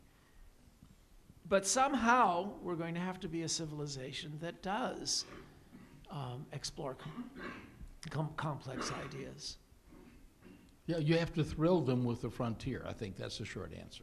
We have to sell them the solar system. I thought Andy Weir's movie, I thought The Martian did a fantastic job. Yes. And some people have noticed. Yeah, and his next novel is a murder mystery on the moon. Something close to home. Okay, there's a gentleman over there who's got. Here, I've got one here. Okay, First- him and then you. First of all, Mr. Niven, thank you for explaining that about the computer games and the multiple directions. Because one of my questions was going to be, who wants to have a video game from their novel?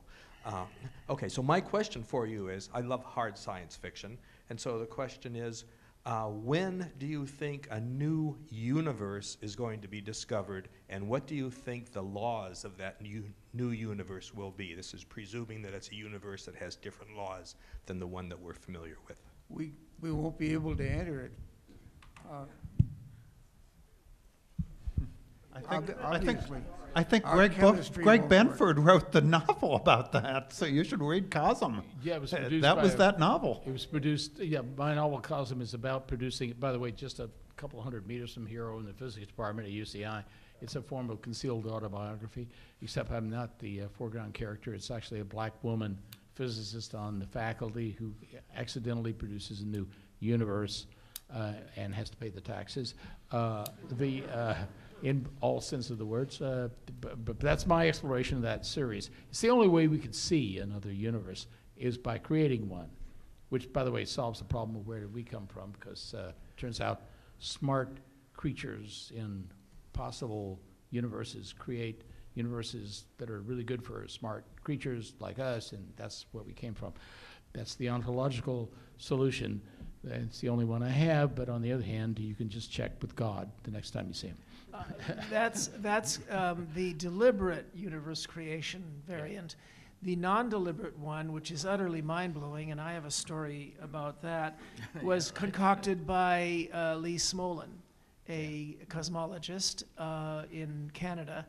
And it's the notion that when a black hole is created, it also creates a new universe. And it doesn't have to be the same mass. It can create a Big Bang. And there's physicists who take this seriously. Well, if you take this, creates baby universes that then become full-scale universes, you add just two things. One, where does it get its laws of nature, its cosmic constants? Well, it gets it from the mother. Two, there are small variations. If you have those three assumptions, then you know where we came from. It's a series of evolution steps, of mutation and evolution for those universes that become very good at making baby universes. So our universe is the distant descendant of whatever beginning there was. Yeah. It's a completely mind-blowing concept. Yeah.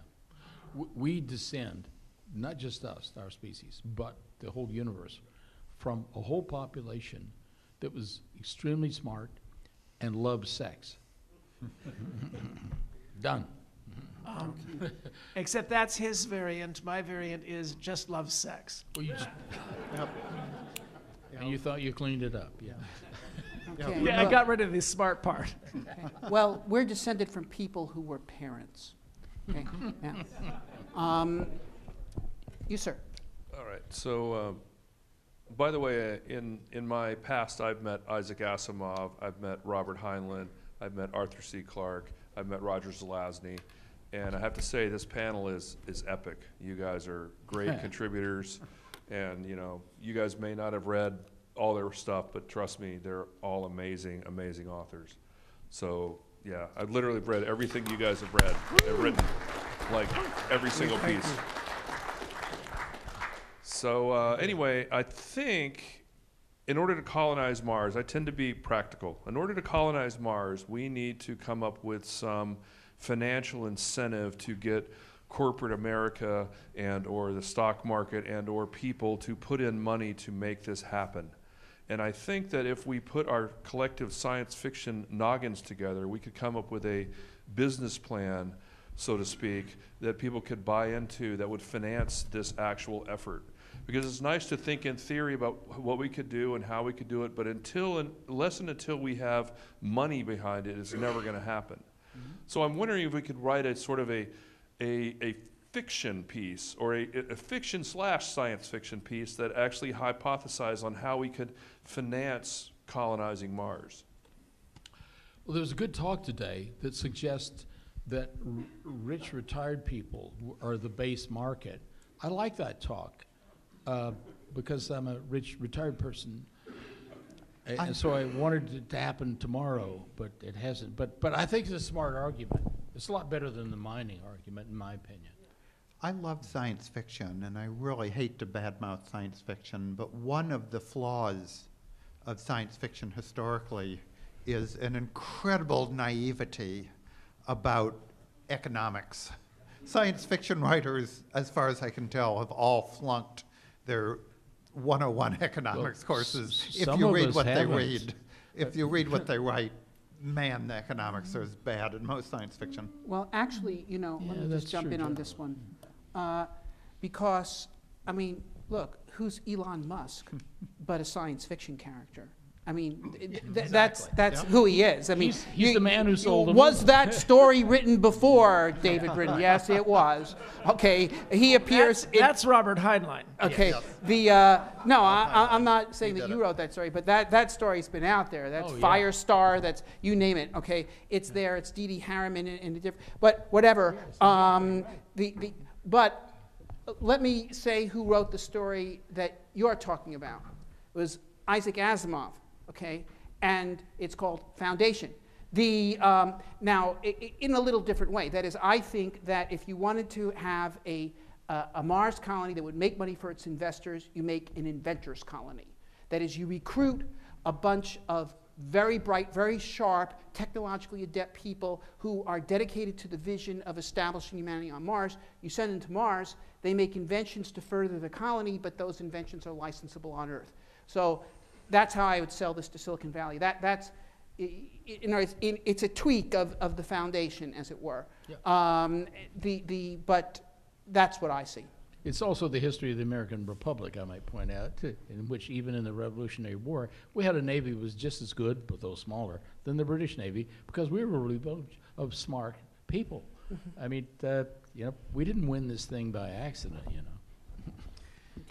Let's have another question. Well, just one thing, and that is that there is already a bunch of Silicon Valley people who are, you see, the difference between one group of aristocrats and another is not that they don't all want to make more billions.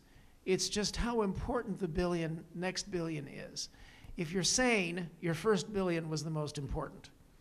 And the second, you really cared a lot. By the time you got your fifth billion, you're thinking, I'm going to risk this entire last $2 billion doing something that'll be way cool that might make me 10 billion. And the people who are like that are funding SpaceX, funding Blue Origin. But in addition, there's a bunch of guys at the next level who are behind planetary resources, deep space industries. So they do have that dream. They do have that dream of possibly getting super rich, but helping to get something started that's worth it in its own right. And I have to say, in answer to one of this afternoon's panels, that asteroids are where the fractionated wealth is to be found. And in the near term, there ain't nothing on that dusty ice ball where we've already planted footprints, been there, done that. Let others stomp around in the dust. Okay, yes. Yes. So a topic we've talked about today already is getting new blood in this industry, and especially young blood, especially diverse blood. And not just from America, but all, you know, we're talking about breaking up the stereotypes that have been, you know, holding our countries from working together. So since we have such a panel of people who write inspiration for everyone, you know, science fiction inspires everyone in this room and every scientist in some way. If you could give one piece of advice to everyone here is consumed by their own work, but how can we inspire the next generation? you know, we're not all writers. We work in labs, we work behind desks. So in short, concise answers, since it's getting late, but like, what's the one piece of advice you could give to all of us to help bring more people here next year, to bring a diverse body here next year? As a young female here, I want more of me here.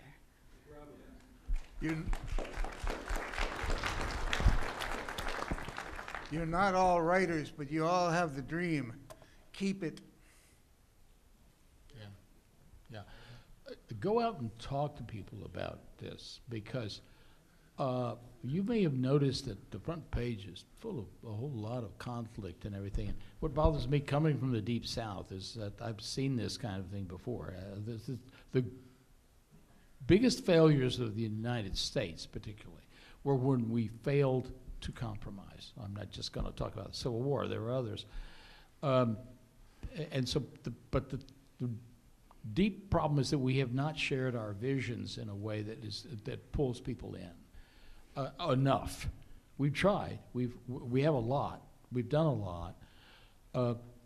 But the country and the whole society that's devoted to the promise of technology, starting with Francis Bacon, has to make the message clear that the way to uplift the base of humanity is through technological progress that is well distributed.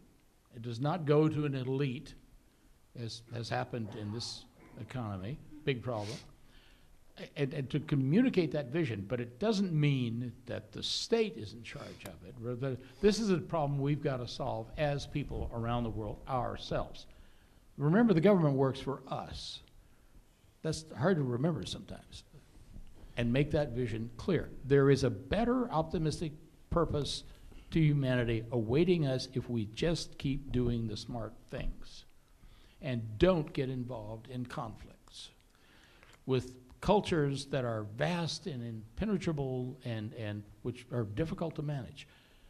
There's a kind of, look, I'm a professor here at UCI in the physics department, but the language of the administration is always slicing people up by the old paradigm of race, class, gender.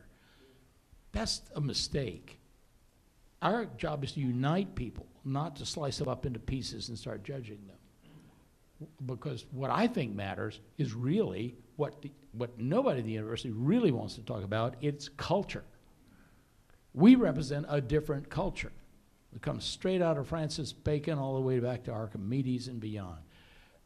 We have to make clear to the rest of the species that there is real hope, and it's based on the culture that has made things work. We have uplifted humanity enormously in 500 years. And the secret is not race, class, gender. It is to have a culture devoted to progress, human progress. That's the agenda. Everything else is a footnote. All right, If another I can question. answer that young lady there, it may look like a bunch of white geeks up here, but we all have a feminine side. All half female by descent. Yes. The fact is that this last year, I mentioned the Hugo Awards expanding out to Asia the year before. This last year, every single winner of a Hugo Award in the fiction categories and most of the other categories too was female. I have a book here to promote by Mary Terzillo called Mars Girls. She's here. And she is over there and should have been up here instead of the much less charismatic looking Hugo winner who is her. Nevertheless, I will admit he's great arm candy. But in 2 weeks, I'm at NASA's Innovative and Advanced Concepts Group, and we are desperately looking to expand the number of people who apply for NIAC grants from all ethnicities and genders, and the NIAC grants are the little tiny grants for things just this side of plausible. So look up NIAC if you like. So I want to say that these concerns are being dealt with. Believe me, the science fiction fandom community is addressing the issue of old white bearded farts. With glasses. Yeah. No. But I think overall Greg has the key of the answer, which is talk to people. Just talk to people. Share your dreams. Yeah. That's important. Okay, let's have another question. Right over there. So one interesting concept that seems to have exploded in recent years in science fiction is the idea of the technological singularity. I've always seen that as kind of disrupting, in a way, the traditional tale of man going to the cosmos and exploring. I'd be interested in your guys' thoughts on the, I guess, plausibility of the technological singularity, and then how that might interact with space exploration. Thank you. I fear the singularity as a topic. It's a great opportunity to sound stupid. Yeah, otherwise Never known as stop the me. rapture of the nerds. I like that. Just the Bruce Sterling said that. Just the review for those who aren't familiar with the idea. The terminology mostly comes from Werner Vinge, who's a really smart guy, and it would be fun if he were here. But the idea is that as computers get smarter and smarter, eventually they get to the point where they get so smart that they can design even smarter computers. And then these even smarter computers can design even smarter computers. And very soon we are in a region where we have machines that are so smart that we can't predict what will happen because they are no longer working in any sort of an intellectual framework that we can even understand, much less predict. And they may be helping us, they may be hurting us, or they may be doing things that are just so unintelligible that we don't even know what they're doing. Yeah. My reaction to that, and you stated it well, and I talked about this to Werner Vinge way back when I was in graduate school at UCSD. I got my doctorate in 1967. Werner was there in the math department. I discovered him by seeing that he published a paper, a story in Analog, and it said he was at UCSD, and I found out he was on the next floor of the same building I was in.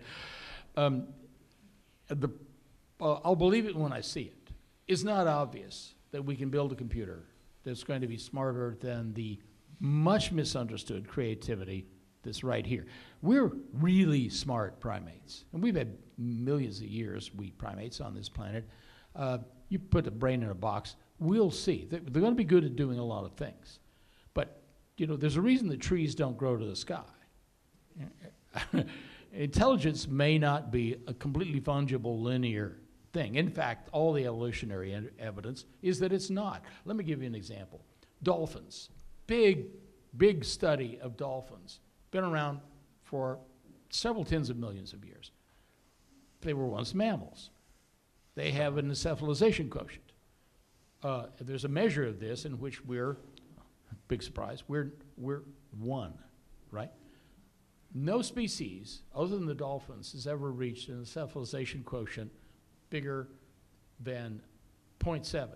Dolphins, 10 million years ago, rose in the ocean to 0.8, and they stopped, and they've sat at a plateau for 10 million years. My guess is because they don't have this. They don't have hands, they don't have tools, building, can't invent fire. They're trapped in an environment. We have no reason to believe that advanced intelligence will not have some other such similar problem, no matter how well we program it, because, face it, folks, we don't know why we're so smart. I think you just told us that we're okay with making smarter computers as long as we don't give them hands. So that's I was trying to go a little very deeper. frightening because all of my Lego robotics students are making hands for their little robots. I know, but I think we're doomed. Well, you know, No, yeah, they'll well, simply you know hire what us to be encephalization their quotient hands. Robots will have hands. Yeah, chimps have an encephalization quotient, by the way, of about 0.8. So there's a lot going on here that we don't understand. Well, but there's this guy over here who says that we can do something about that 0.8 with chimps. We can make them smarter. I know, but that was in a science fiction novel. There's only the first order. The first order notion is only 12 genes, and I would bet better than even odds that there is some laboratory. Isn't that an oxymoron? Even odds? Right? Better than even. That's an oxymoron. No, I would offer odds that there's a laboratory in Siberia or Xinjiang where these dozen genes have already been messed with. My point is basically, we don't have ideas. Ideas have us. Most of our deep processing, and I speak as a mathematical physicist, is done in the unconscious. We don't even have a theory of why that's true, although I have one, of course. I have a theory about everything. We don't understand intelligence enough to be sure that you can actually make an artificial intelligence that can self-enhance. The only method we apparently have is to get smart people to marry each other. We don't have any other mechanism. And when that happens, you get the Huxley family, where 60% of the kids revert to the human mean, toward the human mean. They're still very smart. 10% are extremely smart, like their parents, and the remaining 20% find themselves on the autistic spectrum. Yeah. So twice the odds. And they belong to Mensa. So I am a little more, I believe it's more likely that we will see artificial intelligence. I get messages that confirm this through my teeth. Shut. It doesn't work anymore. In any event, the point is not whether or not we'll get them, because we'll get various aspects of them. They certainly will pretend that they're super smart. I mean, look who does that already. Works at Oxford. The point is, how can we get what's called the soft landing? Now, Ian Banks, in his future histories, he shows super smart computers that don't stomp us but love us and give us adventures so that we don't feel useless. That's MGM, isn't it? Yeah. In my opinion, we've already had artificial intelligent creations. For the last 200 years, they've been called nations, corporations, and recently NGOs. And 90% of them are no smarter than the sum of their component humans. But we all know that there have been a few nations, a few corporations, and a few NGOs that have achieved what's still a murky miracle, but we're starting to study it. And that's the ability to behave in ways that are clearly smarter than the sum of their human members. And in my novel Existence, I show some scenes of self-forming smart mobs who behave smarter than the sum of their human components. So we know some of the ways in which these artificially intelligent entities have behaved extremely well.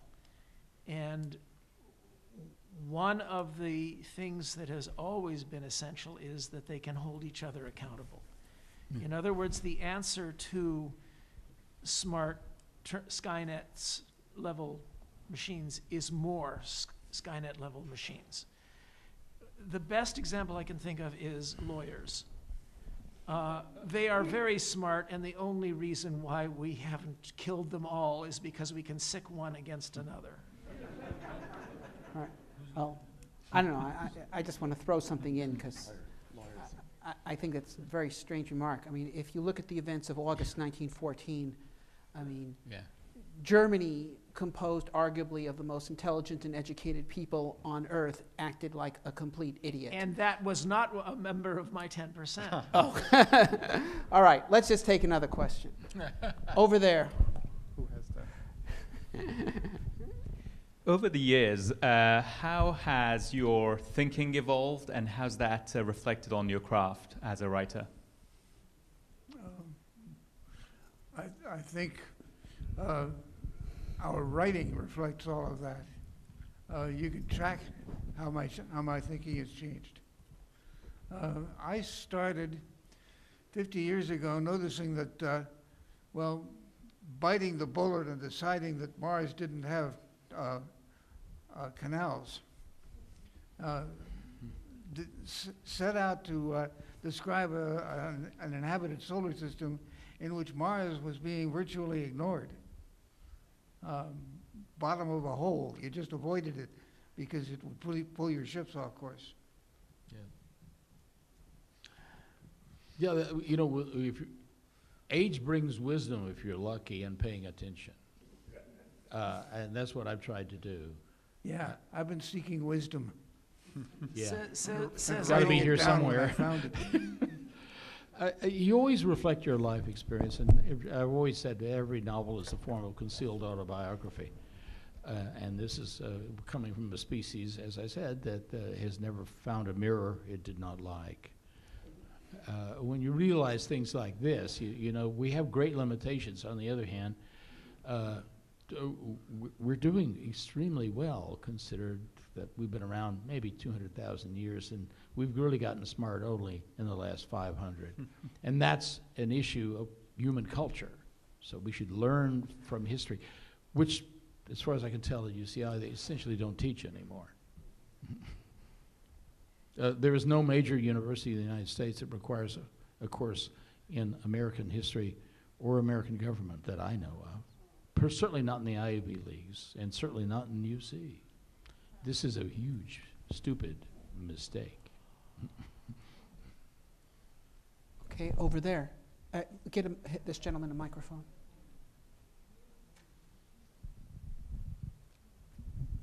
Hi, I had a couple of comments about some of the answers, the questions that the panel was asked earlier.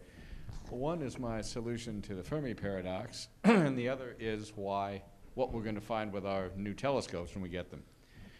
The obvious answer to me to the Fermi paradox is that people just don't contact other people that much. Because, and if you think about it, we probably wouldn't either if we found a more primitive civilization. We'd probably stay away from it. Your grandchildren will write. What? Never mind. All right, just let's hear the... Yes. Okay. So even if we've been visited since this planet was formed, we wouldn't know about it because they don't want us to. How about the monolith? I saw the monolith. Yeah, that's fine, but the idea that, I mean, many people here probably think we're being visited right now by aliens. That doesn't count for what we're talking about. And that links into my second point about the telescopes. I think the most important thing we'll find with our new telescopes will be first contact. Now, what I mean by first contact is not an alien talking to one of us. That doesn't count. I mean, if one beamed in here, talked to us for 10 minutes, and then beamed out, that doesn't count as first contact because no one would believe us. We'd all be dismissed as a bunch of nuts. First contact has to be something that is indisputable. And a telescope will show you the lights of an alien city 1,000 light years away. That can't be disputed. What does the panel think of that? I love it. Yeah. I'm waiting for it to happen. Let's go. Make those big telescopes. Yeah. I'll just in comment to that, because I'll answer a question that I posed to the panel in the old duct, or most did. In terms of discovering intelligent extraterrestrials, I think the way we're going to do it is this. We're going to put telescopes in space that can detect if other planets have oxygen in their atmosphere. If they do, it means they have life, okay, because free oxygen does not exist in the absence of life on planets. Okay. Now, that wouldn't show intelligence, but let's say the frequency of planets or solar systems that have such a planet normally is, say, 1 in 300. But then we find one particular region of space where it's 1 in 3. That would show that there's an intelligent species operating in that region that is actively terraforming planets nearby. Okay, that would be very strong evidence. That's how I think we're going to find them. I don't think we're going to find them by listening for their S-band communications, because we're not using S-band anymore ourselves. But anyway, that's my answer. We have only a couple of minutes left. I'm going to ask the panel a question. If we go into space, how far will we go and what will we become? Infinity and beyond. What will we become? I've tried to confine my reach because I don't know what humanity is likely to evolve into. There are several directions we could go, and I think we'll take them all. One group rewriting itself with gene and genetic engineering. One group going with alloplasty, which is artificial legs and the like. One group selective breeding. One group, God, I don't know. We will not recognize our descendants of the next 10 generations. Yeah. Once we get out of this spherical box, as I call it, that we also call a planet, all bets are off. And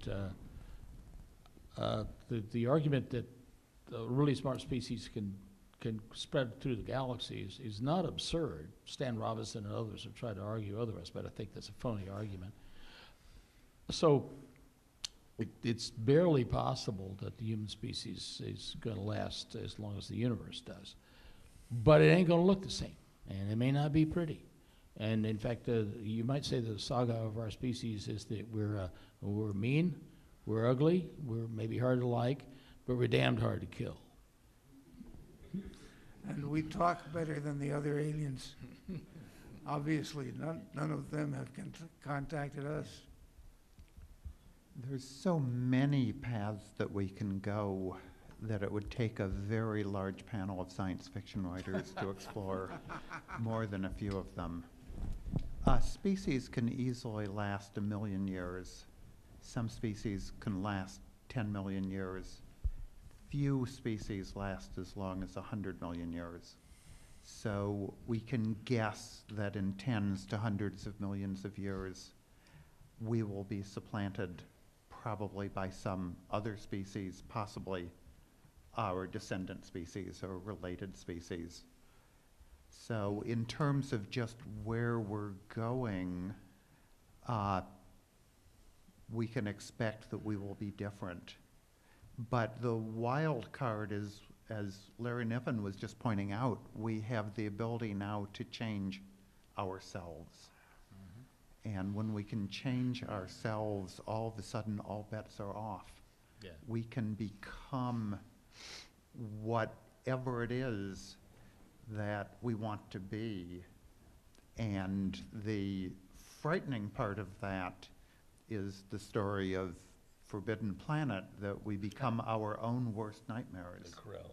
We become when we can become whatever we want to be, it's our id that tells us what we become, and not necessarily our ego or our superego. Yes, After and 1,000 that's the Freudian years future. of shining sanity.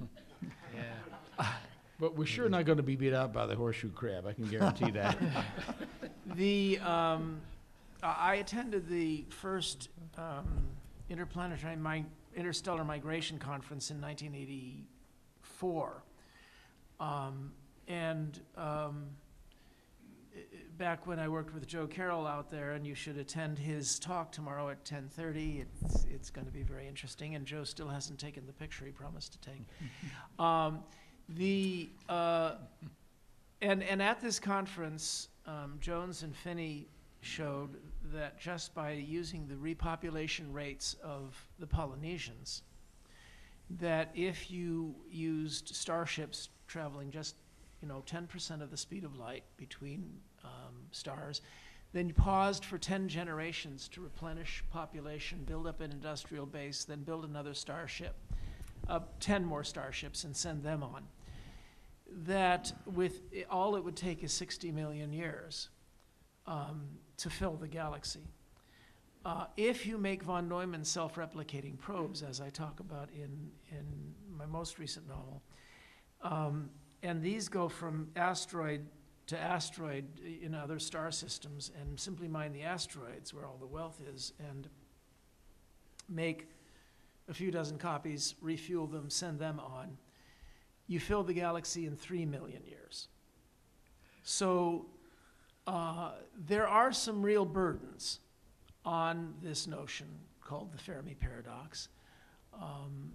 And it's a that and the singularity are the two weird science fictional notions that are hanging in the air. And when you see things in the news, you wonder, is this pertinent to the Fermi paradox? Is this how other societies have failed? Or is this pertinent to the singularity? Is this how we get replaced by our own descendants? It's a very interesting time to live when, but of course I have this reflex from when I was a youth to say, is this it, to things in the news? Because every time when I was a kid, I saw a flash of light on the horizon in the 1950s. I thought, is this it? Dive under a desk, get ready for the apocalypse. Okay, well, this isn't it. This is just it for tonight. So, thanks a lot. See you tomorrow morning.